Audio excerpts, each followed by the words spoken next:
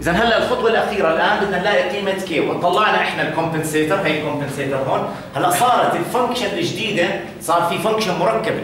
الفانكشن المركبه لاحظوا ليش كنت اقول لكم حطوا كي برا؟ لانه صار عندي هلا 3 بولز و2 زيروز. الفانكشن الجديده المركبه اللي هي خلينا نسميها فاينل مثلا او كومبنسيتد اوف زد بتساوي حاصل ضرب هاي الفانكشن مضروبه بهاي الفانكشن. اذا هاي ببدا ايش هون عندي؟ زد ماينس 0.6 على زد بلس 0.34 هي الكومبنسيتر. بعدين عندي هذا الجزء اللي موجود هون اللي هو 0.048 كونستنت في زد بلس 0.983 على زد ماينس 1 في زد ماينس 0.9048. اسهل طريقه في الماجنتيود كونديشن زي ما عملنا بالانجل كونديشن. خليني افترض انه الزاويه راح تطلع زيرو، راح يطلع مش كي ريل، احنا قلنا بده يطلع عندي كي ريل. فاللي راح اعمله الان خلص راح اخذ الماجنتيود في الماجنتيود في الماجنتيود في الماجنتيود في الماجنتيود في مقسوم على الماجنتيود والماجنتيود والماجنتيود. كيف بطلعهم هذول الماجنتيودز؟ بدي اعوض الان، هاي نقطه راح امر فيها، انا بدي اعرف كي عندها. اذا هي النقطه اللي بدي اعوضها. اذا راح اعمل الان راح اطلع الماجنتيود لهاد، الماجنتيود اذا راح يصير عندي هلا بي فاينل زد ماجنتيود، انا عارف انه كي واحد عليه بس راح احسبه هو بالاول مش اسهل. اذا الماجنتيود تبعها شو راح يساوي؟ هذا راح يصير عندي 0.441 ماينس 0.6 تربيع زائد 0.451 تربيع. كل فهم هاي وين اجت؟ بس اخذنا الماجنتيود تبع هذا مكون من ريل وكومبلكس، من ريل وايماجينري، وهذا ريل. جمعت الريل مع الريل وربعتهم، واخذت الايماجينري ربعته واخذتهم تحت الجذر. هلا هذا بده ينضرب في مين؟ هذا ريل اصلا مش هيك. شو بعمل؟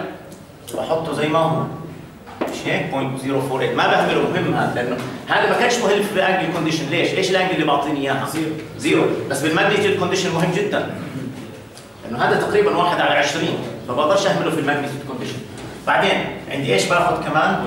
هون نفس الشيء 0.441 بلس 0.983 تربيع زائد 0.451 تربيع. هلا هذول مقسومين على القيم اللي تحت اللي هي راح تصير عندي 0.441 تربيع زائد 0.34 تربيع.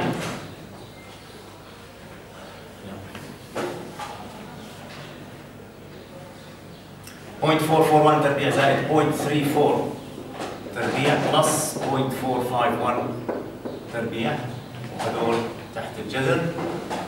وبعدين عندي بكمل بنفس الطريقه، ما راح احط القيم كلها البقيه، فبيطلع معي القيم بتساوي 0.4782 في 0.0717 لما ضربت هذول الاثنين في بعض على 0.902 0.718 0.646 وهذا بيطلع معي 0.08195. اذا كي شو بتساوي؟ 1 على، مش هيك؟ متذكرين ايش كان الماجنتيود كونديشن؟ كي بتساوي ماينس 1 على اف اوف زد. فلما باخذ الماجنتيود هون تختفي هاي مضبوط، بتصير عندي 1 على، فكي بتطلع معي 1 على 0.08195 وتساوي 12.12. انا عملت كمان تشيك على الزاويه موجود في النوت اللي هون، تطلع الزاويه 0.2 ديجريز.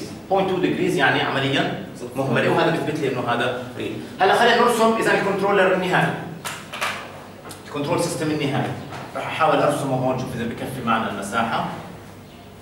عندي كي راح احط الكي برا، اذا كي او خليني ارجعها شوي لورا. يعني هي عندي هون الساميك بوينت، هاي هون عندي السنسر، هاي البلانت مع الزيرو اوردر بول،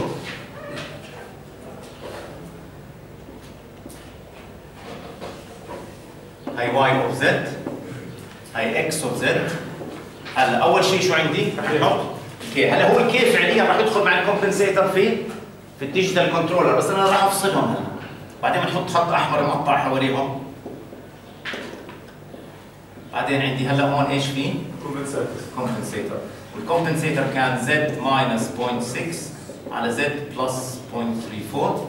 شو ضل عندي بعدين؟ البلانت مع الزيرو اوردر هولد اللي هي 0.048 زد بلس 0.983 على z minus 1 z minus 0.9048. وهلا هون بنحط خط مقطع حوالينا حتى نتاكد انه هدول مش منفصلين عن بعض. ما بقدر هاي ادمجها بهاي، ليش؟ لا لانه هذا هاردوير، هاي البلانت وهذا كنترولر، هدول بقدر ادمجهم مع بعض في كود واحد. هدول عمليا راح يكونوا مثلا البيك مايكرو كنترولر اكزامبل. بس هاي البلانت مع والزيرو اوردر هورد رح يكون الدي تو اي كونفرتر. نعم دكتور، حسابيا ليش ما بقدر ادمج؟ حسابيا بقدر طبعا يعني بس انا هلا فيزيكلي هلا وصلت لمرحله بدي افرجيك فيزيكلي شو راح تعمل انت فعليا، شو راح تركب في المصنع. هذا ما راح تغيره انت. الزيرو اوردر هورد رح يكون عندك دي تو اي كونفرتر، ففعليا هو يعني راح يكون الدي تو اي كونفرتر برا هذا، وفي الداخل عندي البلانت اللي هي كانت اصلا 1 على اس، مش هيك متذكرين؟ كانت 15 على اس بلس 3 بس بلس 5. هلا هذا ما بيهمنيش كثير، اللي بيهمني هذا. مين اللي بدي ابنيه الان؟ هذا بدي احط هون شيء ينضرب في 12.2 وبعدين بدي ابني كود بين واي اوف زد، هذول صاروا كانهم واي اوف زد للكنترولر هاي واكس اوف زد. بدي ابني كود الان ديفرنس ايكويشن بحيث انها تحقق الشرط هذا اللي هو الكومبنسيتر. الكومبنسيتر حرك الروت لورس بحيث انه صار يمر في اي نقطه، صار يمر في النقطه هاي اللي موجوده. ماشي، واضحه؟ في اسئله عليها؟